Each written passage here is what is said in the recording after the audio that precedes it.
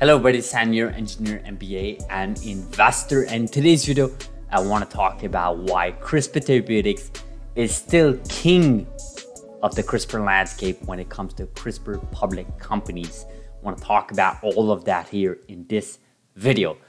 So the aftermath of the Innovation Day hit this company very, very bad. I mean, if you look at what happened since, I guess, just before, around 2 p.m.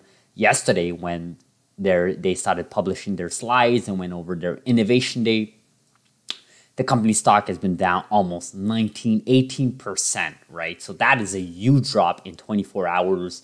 Obviously, this had to do with the last video we made yesterday. We sort of tackled some of it here and there. It more likely had to do with their CAR-T program. And obviously, you know, them not really releasing any sort of data for their type 1 diabetes program. They have yet to release any data that they dosed the patient in February, the first week of February of this year, and we have yet to get any sort of data. They did publish some slide with what they plan to do in that sphere when it comes to type 1 diabetes. But again, you know, I don't want to talk about the next generation if I don't even have the current generation data. But again, I understand the criticism. I understand where people are coming from. But this is why, in my opinion, CRISPR Therapeutics is still king, right? Basically, the company stock was down 7% today, for example, just today. And most CRISPR stocks didn't actually perform as well, right? So what I'm getting at here is CRISPR Therapeutics here, whatever happened in that Innovation Day affected other company stock. You can take a look at it. Now, that's just correlation, right? It doesn't really mean much. That's just correlation. It's because it's the same type of company in the space. This happens in all industries. I mean, if you have a fintech company like Square or Block, known as Block today, if Block, you know, gets sued by, you know, the FTC or whatever, what's going to happen after that is all the companies in the fintech space are going to go down with it, like PayPal, right, and Affirm and so on. So that's one thing, right? The second reason why I believe CRISPR Therapeutics is king is because they are the leading company when it comes to patient dose in terms of CRISPR. There is no other company that comes even close to Hexacell CTX001 progress, right? No other company's program, right? Not Caribou, not NTLA, not Beam Therapeutics, certainly not Beam Therapeutics with 0 patients dose. For sure not Editas. So really, you know, CRISPR Therapeutics is leading the way with Hexacell throughout this year, as they reiterated in that PowerPoint slide that we went over yesterday, that they plan on submitting for FDA approval by the end of this year, 2022.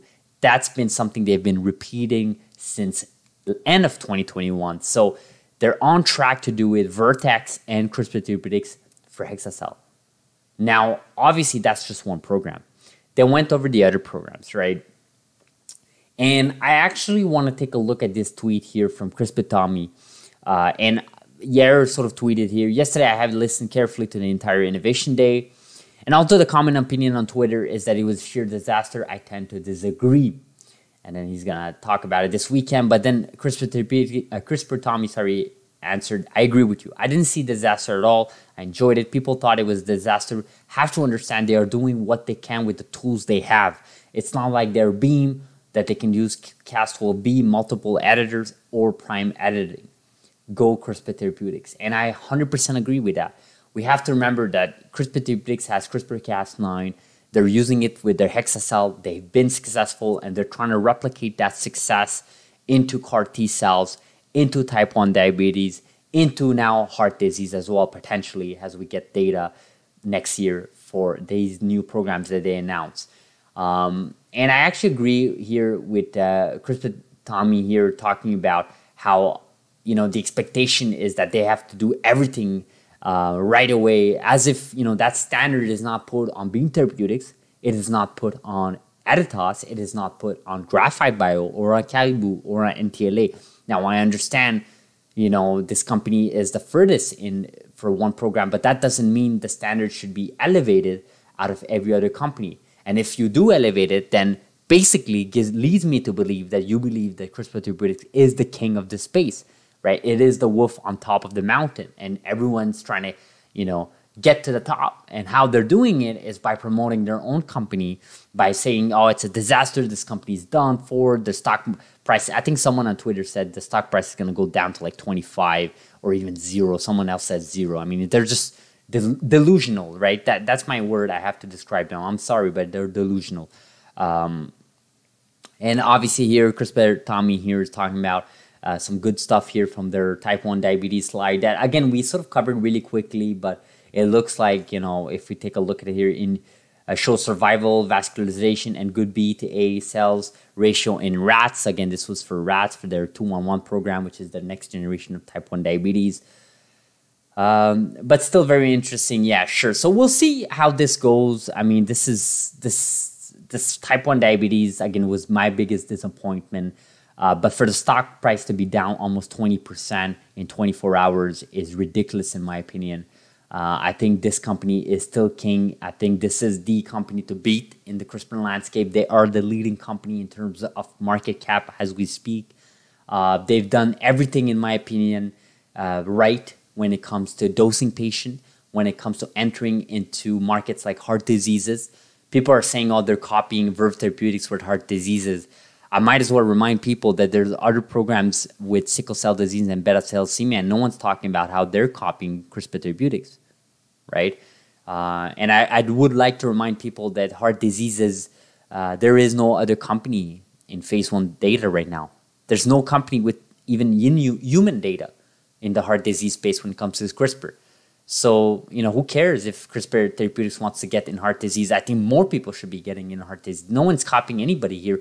You know, you got to think about the patients, right? You got to think about humans, right? Heart disease is the leading cause of death in America. I mean, would you want more companies in this space? The TAM is just larger. And just think about what the government is going to be pouring money into these types of companies that are tackling this noble disease, right? I just think it's ridiculous. I think people are, like I said, you know, this company is king and people are finding ways to dethrone the king. But I have bad news for those people. CRISPR Therapeutics is still king. They have not been dethroned. And if you think otherwise, let me know in the comments below. Thank you so much for watching, guys. Hopefully you guys are having a beautiful Wednesday midweek here.